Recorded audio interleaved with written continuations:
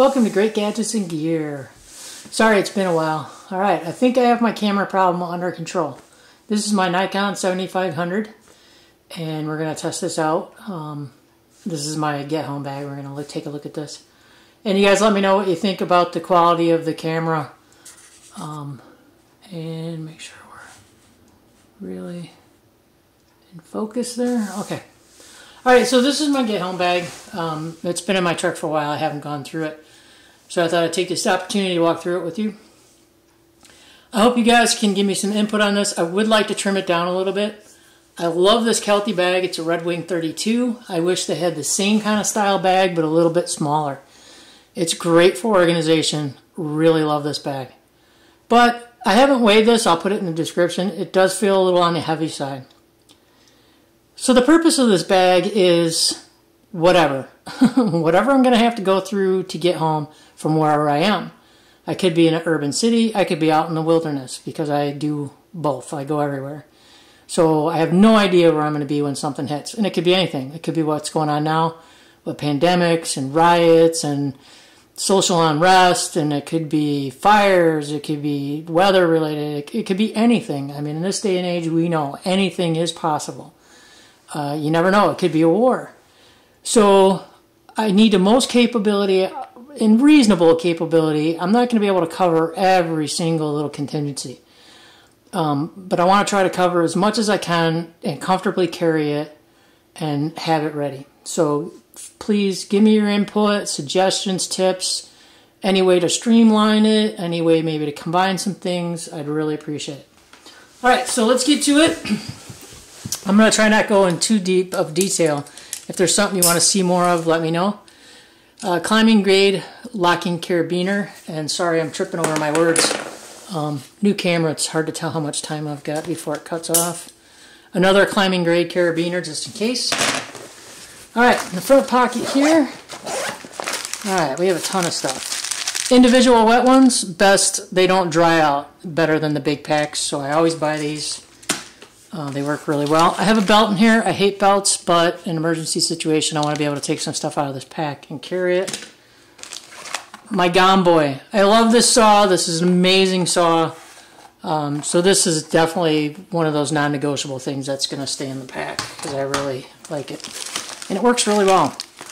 Power Gen. This is a really old battery charger for my phone or whatever. But this thing will hold a charge forever. I think I lost 1 bar in 6 months of it just sitting in my truck. So, works really well. Couple of chem lights, white and a yellow, in case you need to see real light. And then I have some maps for my area. I have some books in here. I have animal tracks, medicinal medicine, plants, and then, oh wait, I better look. Talking too fast and getting ahead of myself there. So I have animal tracks, like I like to learn, edible wild plants, medicinal plants, and then I have a compass in here. All right. I have some extra thick zip ties. Everybody knows the uses for those. A pen, and then as part of my communication, I have a laser pointer for signaling. I have some ammunition, because you never know. And then up here I have a ham radio, so you have some type of information, communication, you can hear some news. I am thinking about putting I have a weather radio and radio in here. Let me know what you guys think. Ham radio, both, or emergency radio. The SOL, the dual survival blanket, cord to charge my phone, some wipes for my gun to keep it clean and functioning. Okay, that's that pocket. Go around to the side here. I'm standing in a frame for you. Alright, on this side, I have a fire kit. I got this off Amazon. I have this Condor knife, El Salvador. I like this knife. It takes a beating. It stays sharp. I put it through its paces. I really like it, so that's going to stay.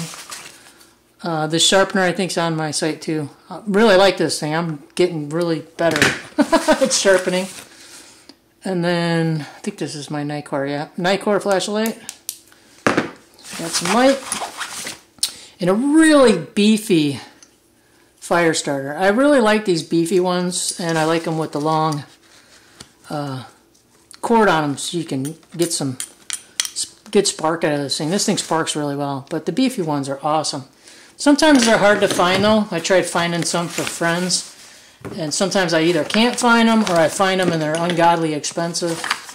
So whenever I do come across a deal on those, I kind of snatch them up because they're just fun to play with too, to practice. Fire kits, all your basic stuff. There's jute twine in here. There's some fat wood in here. There's some wet fire lighter, Bic lighter. Always Bic. Bic is the best. I think there's even some Esbit cubes down there in the bottom. So that's my little homemade fire kit I put together. Alright. Down in the bottom, I have a set of gloves. I hate wearing gloves, but in an emergency situation, you don't know what you're going to be handling. So I got these from Menards Ironclad a few years back. They're high visibility, but my God, they're really comfortable to wear, and you still have some manual dexterity. So those are definitely going to stay in here. Okay, around the back here, make sure I'm still in frame. I have a magnet, just because, a whistle, and then non-lethal, some mace here. And then on this side, in this pocket, just for morale, I have a couple of Nature Valley bars, and then the Sawyer Mini, and a few different bags in there in case one pops, one breaks. That way I have a backup. And some ways to carry additional water. I always have water on me. I always carry water in my truck. I always have it wherever I go. At least a couple of bottles, but this way if I'm out in the woods and I need some more, I can do it. I also always, on my person, I carry a lighter, a knife, and a flashlight. Always. Mini binoculars, so I have some sights. I like to be prepared because you never know. I don't smoke or anything, but I always carry a lighter for multiple purposes. Alright, up in the top I got a ton of stuff. Again, some of this stuff needs to be whittled down, but there's some survival sunglasses in here in case you happen to break your sunglasses, misplace them, something happens. They were small, compact, and oh my God, snow blindness will just kill you, so that's why I put those in there. And then a Princeton Tech headlamp, so I have a couple different types of light. Pick to keep your hair from snarling up and to tie it back. I have, again, more lighters, either for barter or for a backup. I have a little wallet with ID, credit cards, and cash. Again, you don't know if you're going to be in an urban or wilderness environment. Some Gear Ward survival cord. Really love this stuff. It's compact. It's really, really tough stuff. And it doesn't take up a lot of room. So, and then bandana. Something for sprains. And something quick to get to. Then I have a little toiletry pack with some wet fire. And again, another lighter in there. You just can't have enough lighters. If you've ever had the flint pop out of a Bic lighter, you know what I'm talking about. Oh, excuse me. Oh, this bag's been sitting for a little while, a little dusty. And then some Carmex.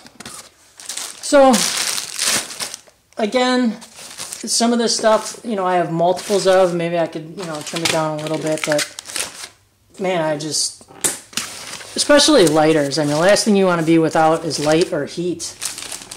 So I do tend to stock up quite a bit on those. Okay. So that's the brain of the pack. Now we're going to get into the meat of the pack. Again, you know, any help on revising this, maybe some smarter choices or leaner choices. Input is always good. Let's share the knowledge and help each other out.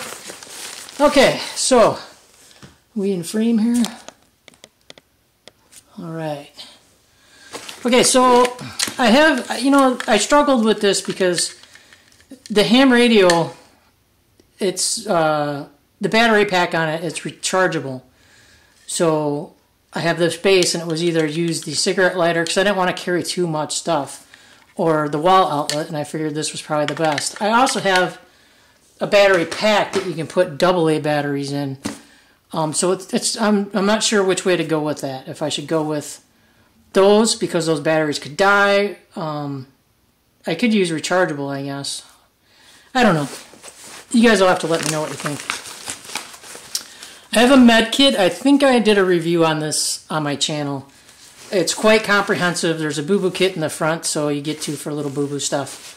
And then just real quickly on the inside, it's quite capable. It's quite stuff in this Max Edition.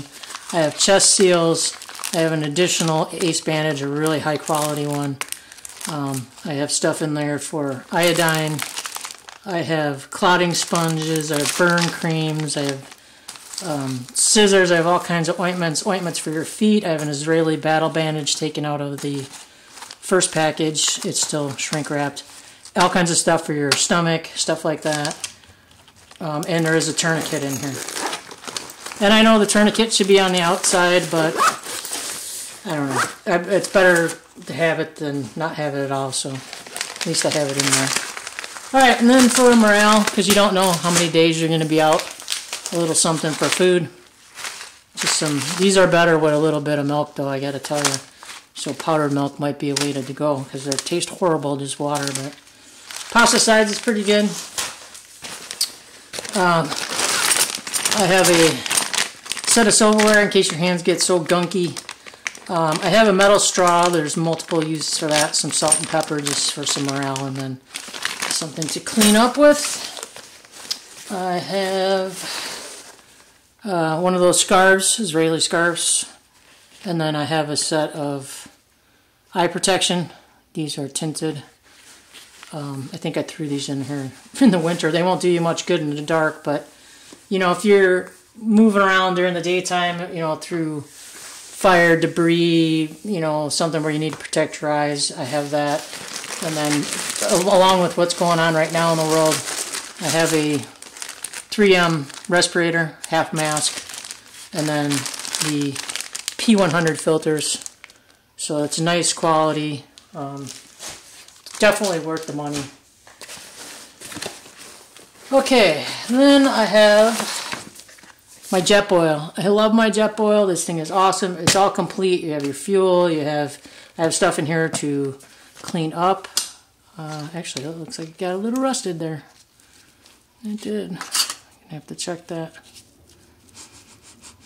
It's moist. I wonder why that's moist. Something might have leaked. Okay, so there's a fuel canister in here. There's some salt and pepper in here. Just a little bit of stuff in there. And then your spoon. So you're all set. You can cook your food. You can boil and purify your water. You can have a nice warm drink. Again, morale. And you don't know where you're going to be. Okay, getting down to the bottom here. I got a towel in case you want to clean up a little bit. It's always good to feel a little clean. I think I'm going to put in the toiletry bag a little tube of toothpaste and a toothbrush too, though, because that'll help for morale. And it just feels good. Thermal bivy, and for health too. So that'll keep me warm. And my axe. I know I have a saw in here, but this will work for hammering, chopping, self-defense, in case you run out of ammunition. And it is an amazing little axe. I think it's a marbles axe. I seen this off of Wrangler Stars videos. Guy's really cool. He turns out some really good, interesting videos with his line of work and homesteading and stuff. $27 I think I paid for this axe, and I just love it. Just an incredible axe. I use this all the time. I really like it. So I put that in there. And then, let's see. Oh, I didn't even know this was in here. My little, I know there's a video on this. A little survival kit. So there's all kinds of stuff in here. I'm not going to go through this. There's a video on it if you want to watch it. again, just extra capability. And Maxpedition bags, my God, this thing is just tiny. I even forgot it was in there. This is not my first time shooting this video. So here's the things I missed. And then a puck for my axe. So glad I shot this video over. I'm finding more stuff in here. Okay, and then in the last pocket here, I got a hank of paracord, and this is just cheapy Walmart paracord, but it works. It has all the strands. And then for an impromptu shelter, I'm going to switch this out to the green one though. Your space blanket, and then I have 4 really tough aluminum pegs. So I try to cover as much stuff as I could, as much capability as I could. But like I said, I would like to let go of me. I would like to dwindle this stuff down a little bit, you know, because it's quite a lot of stuff. You know, I think like everybody else, I'm constantly streamlining my packs, changing things out. You know, try to get the most capability for the lightest weight and the less stuff. Because I agree, the more knowledge you have, the less gear you need. But again, gear is also comfort, it's also morale. And some of it is just a necessity because you just don't know what's going to happen when. You know, or how severe it's going to be. So, and are you alone? Are you alone? Are you with somebody? You know, are you used to being in the environment that you're in? So it's nice to have the capability. And I love watching other people's bags and stuff because you get a lot of ideas and stuff. But I don't want to have a huge bag. I don't want to try to have everything under the sun. I want to try to get the most important things depending on what environment I'm in, whether it's wilderness or urban. Because I go all over the place, so I never know where I'm going to be when something's going to hit. So, there you have it. This is my get home bag currently. Please feel free to give me some constructive input. I'd really appreciate any tips or help. Let's keep it friendly, keep it nice, try to help each other out. Haters, just skip on by because I'll just block you. It's not worth the time to deal with you people. So thanks for tuning in. I appreciate it. Sorry the videos have been so slow. Hopefully let me know how you think the camera worked out, if it's clear, if you can hear everything good. All right, great. Well, until next time, enjoy yourself. Be safe out there. Take care of each other. And I'll see you at the next video.